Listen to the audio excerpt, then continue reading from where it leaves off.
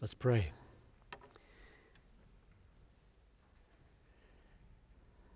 Father, be our teacher now by the Holy Spirit that you've sent into the world to guide us into truth. So we renounce reliance upon ourselves and we trust in the Lord with all our hearts that He will make our paths straight. And we will know the truth, and the truth will set us free. So come, open our minds to what's here and make it plain. I ask in Jesus' name, amen. These few words of Jesus, perplexing as they are rich with powerful inspiration and encouragement if you ponder them in their context. Yes, they are. And I mean powerful for your life individually and powerful for this church now and in the future. What a surge of excitement went through me when David Livingston on Friday texted me that we had purchased the land on I-35W and in Lakeville. And then when he called, or I called him, a few minutes later, my heart leaped with gratitude when he told me the price for which we got that land. And then the first thought after that was Jason Meyer, who will preach now for the next 3 weekends toward a May 20th vote for him to move toward being my successor in this pulpit and as the pastor for preaching and vision. And what surged up inside of me was this double excitement that God is amazingly orchestrating, that we would be, in this moment of transition, putting in place a third anchor campus like this one and the one up north, and that we would be putting in place somebody to lead that, Lord willing, for the next 30 years is amazing to me. And I am so thankful at this process and this person. It's amazing. And these words, these verses here, John 14, 12 through 14, are about the greater things that are yet to be done. 3 things are mentioned in this text. All of us who believe in Jesus will carry on His work in some wonderful way. Second, we will, in some inscrutable way that is perplexing to us, do greater things than the works of Jesus. No way. Right? That's what it says. Third, as a means to that end, we will have access to the living Christ and we'll be able to ask Him for whatever we need and He'll do it. That's the text. Those 3 statements. Astonishing promises, all 3 of them. Not just one of them, the middle one, all of them. Perplexing, mind-blowing verses. That's why the text is so short. It's going to take me a long time to deal with it as it is, so buckle up. All of us, let's name them again, all of us who believe in Jesus will carry on His work. Number 2, all of us who believe in Jesus will do greater things than Jesus' earthly works. And 3, we will have access to the living Christ. Now, in this service, He's there, and He says, you ask me in my name, I'll do it for my Father's glory. So let's just take those one at a time. Number 1, carrying on the work of Jesus. First half of verse 12. Truly, truly, I say to you, whoever believes in me will also do the works that I do. Two crucial observations now. Number one, this is not a promise simply to the apostles. It's to all who believe. Second, this is not a promise to do greater works than Jesus. It's a promise to do the works of Jesus, which may be more amazing. So let's take those one at a time. This is a promise to all believers. Truly, truly, I say to you, whoever believes in me. This is not apostles. This is not charismatics. This is not missionaries or professional Christians or elders or evangelists or highly gifted Christians. This is, if this doesn't happen to you, you're not a believer. That's what it says. Everyone who believes does this. This is normal Christianity. Believing on Jesus is what unites us to Jesus for eternal life, and whoever believes in Jesus will do the works that Jesus did. Period. Second observation. We will do the works that He did. Truly, truly, I say to you, whoever believes in me will also do the works that I do. Now, we create a huge problem, an insurmountable problem for ourselves if we leap to equate the works that He did with His miracles. Here's what He's done so far in John. He had turned water into wine, chapter 2. He had read the mind of the Samaritan woman, chapter 4. He had healed the official's son, chapter 4. He had healed the man crippled for 38 years, chapter 5. He had fed 5,000 people with 5 loaves and 2 fish, chapter 5. He had walked on water, John 6:19. He had healed a man born blind, and He had raised Lazarus from the dead after he was stinking and in the grave 4 days. So what did Jesus mean when He said, truly, truly, I say to you, whoever believes in me, everybody who believes in me, every Christian, will do the works that I do. Not maybe or sometimes or one or two of you, especially gifted. Does He mean you will walk on water, you will raise the dead, you will feed 5,000, and if you don't, you're not a believer? Does He mean that?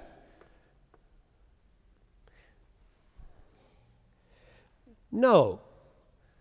And one of the pointers that He doesn't mean that is that if you're willing to take the rest of His Word, the Bible, the New Testament, into account, He says not to expect that everybody will have the gift of miracles or healing. I'll read it to you. This is 1 Corinthians 12. To each is given the manifestation of the Spirit for the common good. For to one is given the Spirit and the utterance of wisdom, to another faith by the same Spirit, to another gifts of healing by the one Spirit, to another the working of miracles. Do all work miracles? Do all possess gifts of healing? Do all speak in tongues? And the answer is no. And He's talking to believers. You don't get disqualified as a believer if you don't have the gift of healing. You don't get disqualified as a believer if you don't have the gift of miracles or faith. The New Testament didn't interpret Jesus that way. That you have to walk on water and feed 5,000 and raise the dead and heal the sick, or you're not a Christian. So when Jesus said, whoever believes in me will do the works that I do, can't mean that they'll do all the miracles. Well, what does it mean? Let's look. There's a couple of pointers that I think keep us safe from making it mean what it shouldn't mean, that come right from inside the text.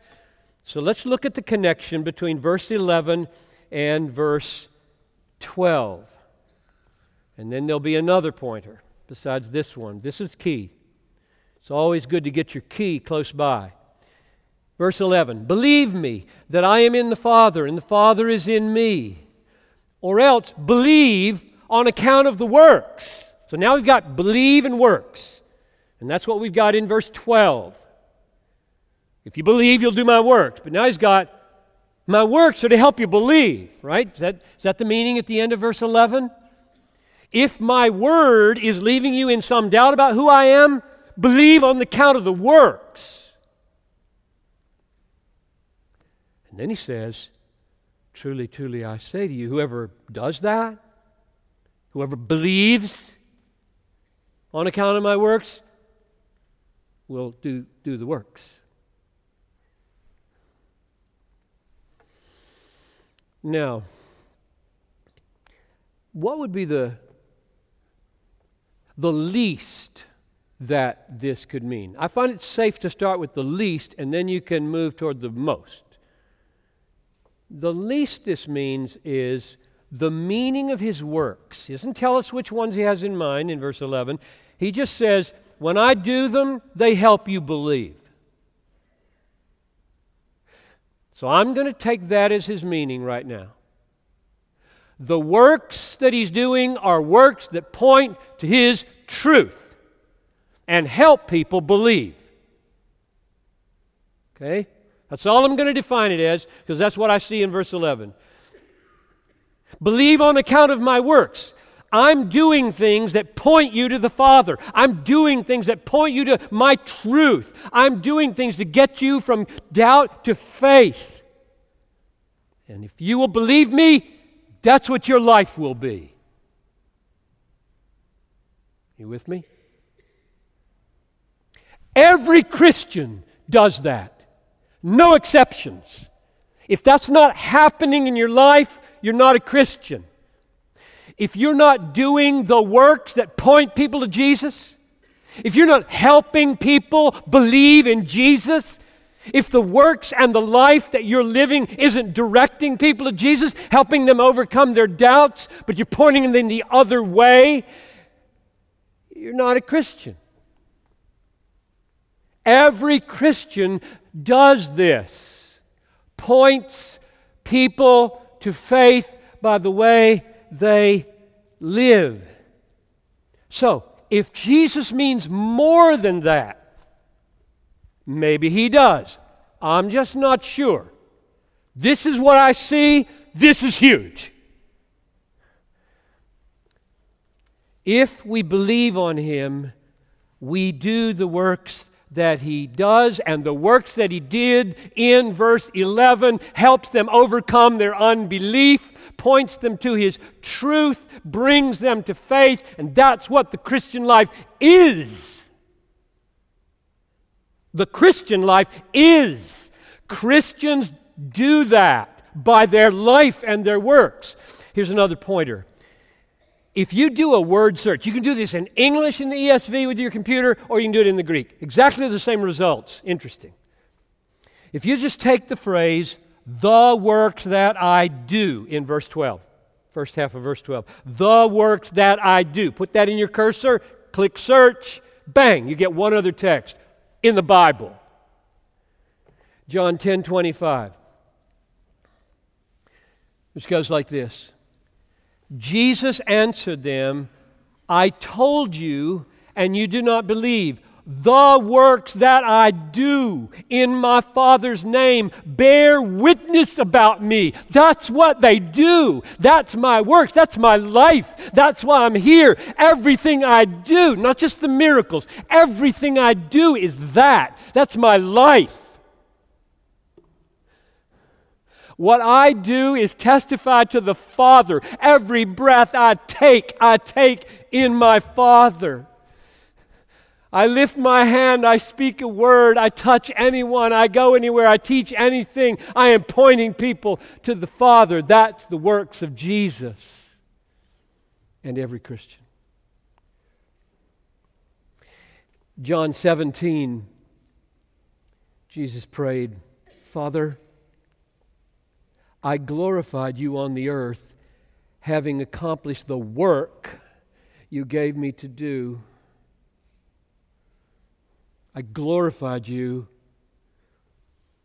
and the totality of my work was for that. And that's what our life is. Whatever you do, whether you eat or drink, do all to the glory of God. And my life was that. John 13:35. By this will all men know that you are my disciples, if you have love for one another. If you live a life of love, you point to Jesus as your Lord and yourself as an authentic born-again disciple. And that's what it is to be a Christian. People will know. They'll look at you and they'll know. And that's what my life was for. That's what your life is for. Matthew 5:16. Let your light shine before others that they may see your good works and give glory to your Father who is in heaven. Jesus lived for the glory of His Father in everything He did. We are to live for the glory of Jesus and the Father in everything we do. If we're a Christian, we do what Jesus did. Christians are defined by works or by life which flows from faith and points to the glory of Jesus. So, my conclusion to part number 1 of this text is, however many Christians God may give the gift of miracles and healing, however many, and there should be more. That's another sermon. However many, what I do know is everybody does his works, defined like verse 11, defined like 10:25, defined like Matthew 5:16, defined like John 13:35. Every Christian has a life that points to Jesus, or you're not a Christian. If you're pointing to the devil, pointing to yourself, pointing to your family, pointing to your work, pointing to money, you're not a believer. Believers live out of treasuring Christ as supreme, and they make choices and they say words that make much of Jesus. People look at them, if they have long enough to look at them, they say, it's about Jesus. That guy's about Jesus. He may be a pain in the rear end, but he's about Jesus.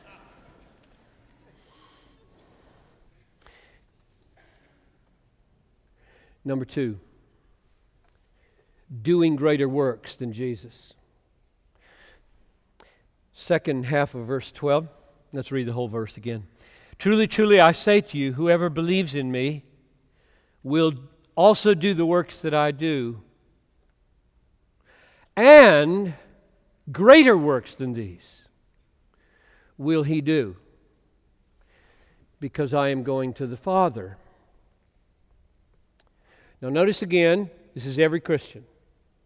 Okay? Not just charismatics, not just missionaries in raw situations, not just super spiritual pastors, elders, whatever, but every Christian. Whoever believes in me, greater works than mine will he do. If this isn't true of you, you're not a Christian. Pretty sobering, right? I mean, this is not just a perplexing text, it's a devastating text.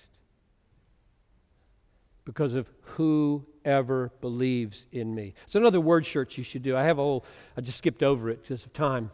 Just search on that phrase. There's 5 of them. And it's just normal Christianity every time. Believe, got the Holy Spirit. And they're all in John.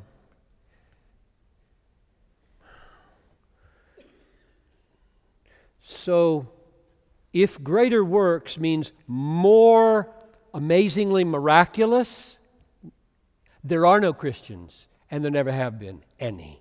Period. Pretty sobering. Walk on water, feed 5,000 people with 5 loaves of bread, so that they're satisfied, you got 12 baskets left over, and raise the dead after 4 days of dead. Nobody has ever done those 3 things. Period. Except Jesus. Let alone doing anything more amazing. So, I am content to let 1 Corinthians 12 help me again. If it's true from 1 Corinthians 12, do all work miracles? No. Do all possess gifts of healing? No. Do all speak in tongues? No. That was real experience in the church, and the apostolic word blessed it. That's real, authentic Christian church life. Not all Christians have the gift of working miracles, tongues, or healings. There are diverse gifts.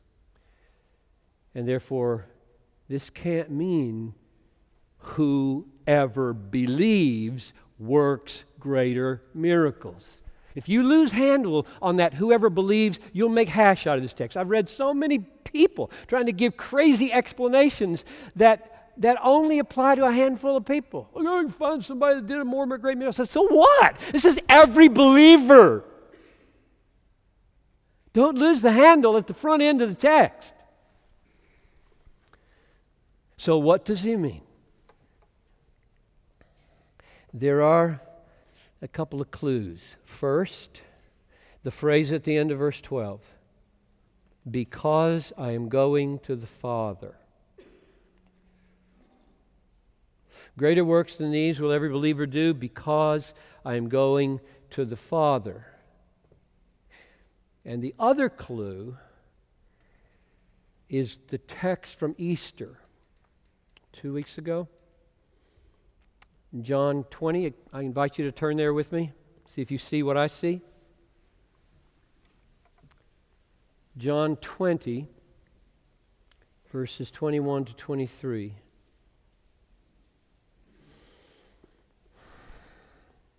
As the Father has sent me, even so I am sending you. Now, does that ring true to what we've been saying for the last 15, 20 minutes? You're just going to keep on with my work. It's going to keep extending my God-exalting, Christ-vindicating life into the future. I'm sending you out the way I was sent. I was sent to glorify the Father. I'm sending you. I was sent to do the works that point to my truth. You go do works that point to my truth. All kinds. I am sending, as the Father has sent me, so I am sending you. And when he had said this, he breathed on them and said, receive the Holy Spirit. And I said I thought that was an acted out parable of what would happen in a few weeks, where the Holy Spirit would come upon them as the Spirit of the crucified and risen Christ. Verse 23, if in the power of this Spirit, extending my ministry, you forgive the sins of any, they are forgiven. And if you withhold the forgiveness of any, it is withheld. Whew. That's big.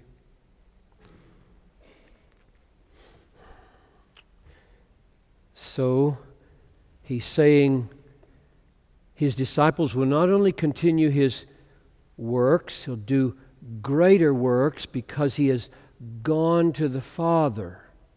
And on his way to the Father, it's the way he's thinking. We saw this, 3 weeks ago, 4 weeks ago? In verses 1 through 12 or 11. On his way to the Father, I'm going where you cannot go. He's going to the cross to die for our sins.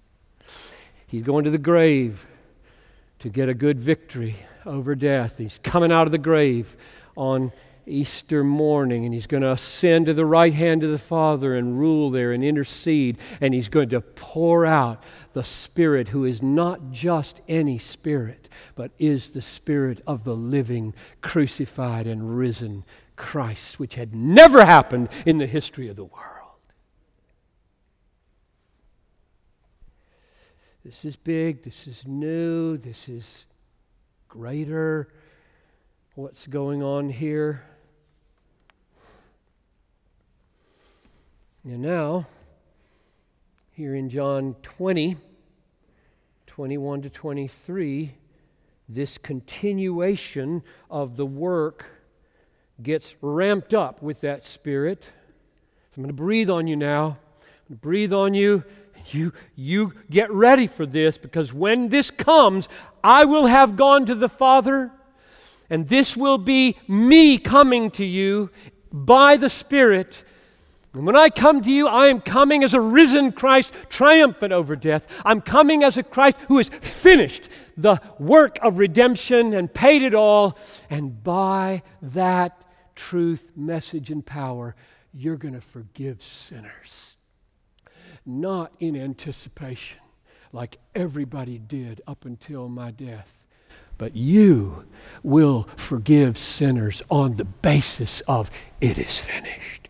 I never did that. Jesus never did that on the earth. Everything Jesus did, and He did forgive sins, but He forgave sins in anticipation of someday, this awesome event of God Almighty incarnate is going to stretch Himself out on a cross, and He is going to bear the sins of all His people of all time and all place, and He's going to put to death the enmity between the Father and His people, and He is going to rise from the dead, and He is going to pour His life into all Christians. And when they direct people by their lives and their word to this crucified and risen Christ, they lead people into an experience nobody had ever had before the resurrection of Jesus, namely union with the crucified and risen Christ. So you can see where I'm going or where I've arrived. What's new? What's greater than Jesus' works on the earth? Never before in history had anyone been forgiven by faith in an already crucified, already risen, already reigning, already indwelling Christ. Nobody had ever been drawn into that experience, because He was not yet crucified and He was not yet risen. And that's why the Holy Spirit was poured out in the way He was 40 days later, or 50. So all salvation up till now had been by anticipation of that, by promise of a coming Redeemer. And now Jesus has gone to the Father. Because I go to the Father, you will do greater works.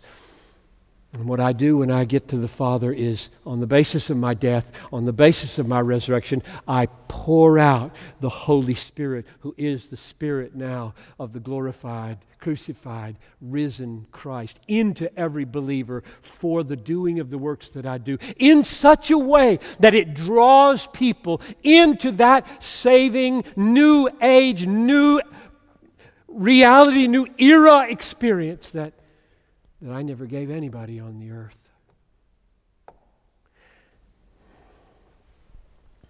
So, I think Jesus would have said, if we'd asked Him, even when I have forgiven sinners during my earthly life, I have forgiven them in anticipation of that. But you will forgive them on the basis, the finished basis of that.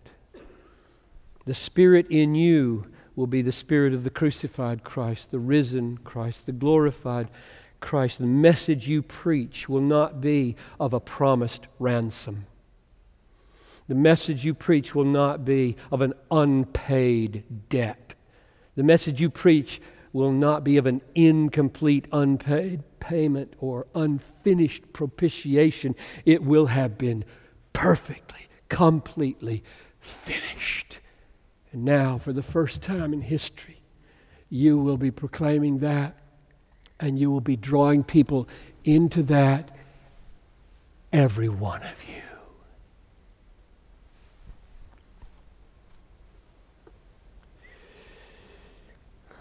Pretty amazing, Christian. You're pretty amazing. The least in the kingdom is greater than John the Baptist. That's the end of number 2. And I know I haven't left much time for number 3, and that's intentional, even though it's just as perplexing as all the others, because it occurs in chapter 15, it occurs in chapter 16. We will come back to this, Lord willing, at least 2 more times. And therefore, to give it summary treatment here may be justified. Please, let it be justified. I'm going to just give you the big picture of what I think verses 13 and 14 mean, and then we'll go at it in more detail later. So let's read it. So now remember, the first point of this message was, if you're a Christian, you continue the life of Jesus. You keep on with the works of Jesus, which are defined by all that He did that pointed people to Him as true and real and help people overcome unbelief and put their faith in Christ, whether it's miraculous or whether it's more normal acts of love and witness and care and the fruits of the Holy Spirit, whatever. The second point of this message was that we do, all of us, greater works than Jesus, because as we point people to Jesus on this side of the crucifixion and the resurrection, we are pointing them to and drawing them into an experience by the Spirit that had never been had before, because the Spirit that existed before was not known as the Spirit of the risen and crucified Christ, because He hadn't been crucified and raised from the dead yet. Now, I argued, as a means to living that way, we have access by prayer to Jesus, who will give us everything we need. All right, let's read that. Whatever you ask in my name, this I will do, that the Father may be glorified in the Son. If you ask anything in my name, I'll do it. So as you seek to carry on my work, let your light shine, live in love, offer forgiveness, draw people into this unparalleled, greater experience of fellowship with the crucified and risen Christ through forgiveness of sins. As you do that, ask whatever you need to get that done. I'll give it to you. Now, what's perplexing here, right, is that the conditions we usually expect to be placed on answered prayer are missing. No condition as in John 15:7. If you abide in me and my words abide in you, ask whatever you wish and it will be done for you. So what's become of that? It's not here. No condition like 1 John 5:14. If we ask anything according to His will, He hears us. And if we know that He hears us, whatever we ask, we know that we have the requests asked of Him. That's missing. Asking according to His will is not here. No condition like Mark 11:24. Whatever you ask in prayer, believe that you have received it and it will be yours. No mention of faith here.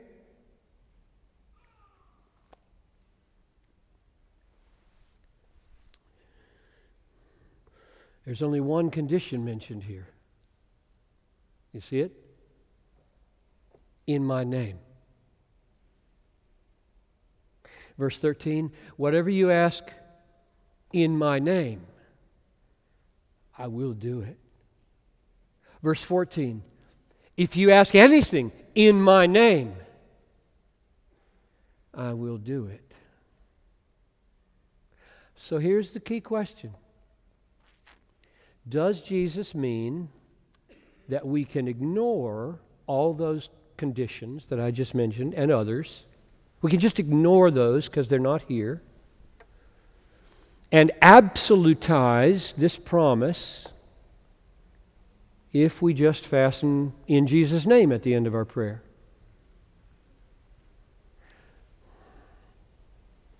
Or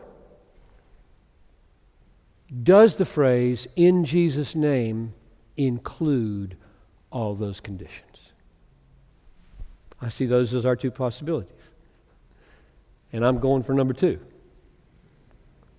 Because I don't believe any text of the Bible nullifies other texts of the Bible, except in a redemptive historical sense of priests getting nullified and catfish getting nullified by the cross.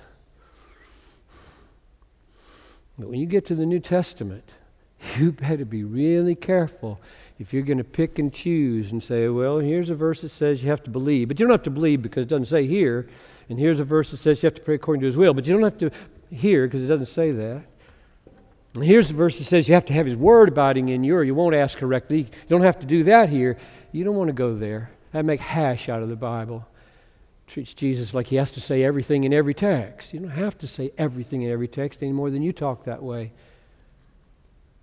But can it bear that? Can in my name bear that? And so I'm just going to put it in a couple of sentences and then we'll be done. I think that He's saying you'll be given the Holy Spirit, the power of the crucified and risen Christ. And I promise you that as you seek to live out this life of love and these works that are going to point people to me, you cry out to me for what you need to do that the way I want you to do it, and I'll give you everything you need. Which means that in my name has, I think, at least 4 filters for requests. Okay? This is not a text that says, I now bequeath to you divinity. You may now run the universe, and I will obey everything you say. This is not a dethroning of God saying to, you come to me, you know, you ask that you can jump off the Empire State Building and not. That's an old illustration, isn't it? Not a very tall building anymore. You ask that, I'm not going to give it to you. I wouldn't even ask my Father that I could jump off the temple. I'm not going to let you ask. Here are the 4 filters. I think when He says, pray in my name, He means for my fame and not yours. That rules out about 1,000 of my desires. Vain, selfish person that I am. Number 2, I think it means pray because of my divine worth, not yours. When you come to the Father in my name or come to me in my name, it's because I'm infinitely worthy. You're not. I am. Let my worth shape, filter everything that comes through here. Or pray in my name means pray on the basis of an infinite payment that I made on the cross. No, come to me without the gospel. Don't you cry to me for any blessing if you're not resting like a little child in the payment that I made for God's yes to all His promises to you. You got any other angle on how to get to me besides through my payment, my name? I'm not going to listen to you. And fourth, and this is probably the most sweeping, in my name, I think means according to my sovereign wisdom. Which means we do what Jesus did regularly. Not my will, but thine be done. Because you have a wise plan. I think I know when my kids should be saved.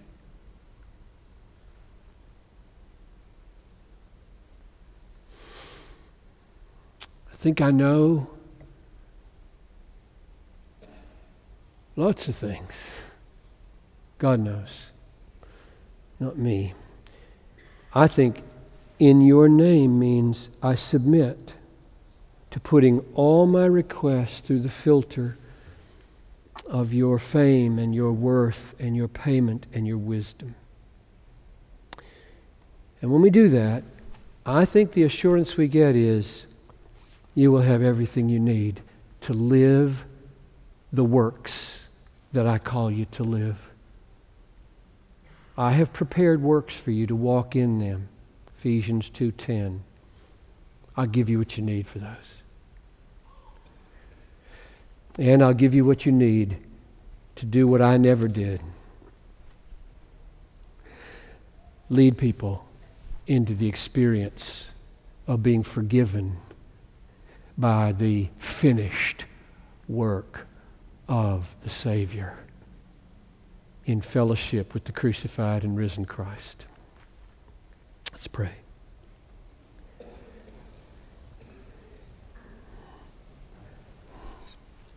Father, you know this is a hard text, and I have given what I called the least meaning. It at least means this. If it means more, you show us in due time. But Lord, we have enough here to occupy us in great desperation for your Spirit for a lifetime. And I ask that you would come and at the South Campus right now and at the downtown campus right now, you would save sinners who have been saying to themselves, if that's what a Christian is, not sure I am one. Would you move in power into that life? And would you take all of us who are weak and struggling Christians and remind us, this is not a maybe. He didn't say, whoever believes in me, maybe he will do the works that I do. This is a promise. And the promise is because you are God. Jesus, you are God. You are crucified and risen and reigning and present in sweet fellowship with us. And we will have everything we need to display you in this world. You are a very friendly Savior. Forbid that we would neglect to come to you in prayer. Pray this in Jesus' name. Amen.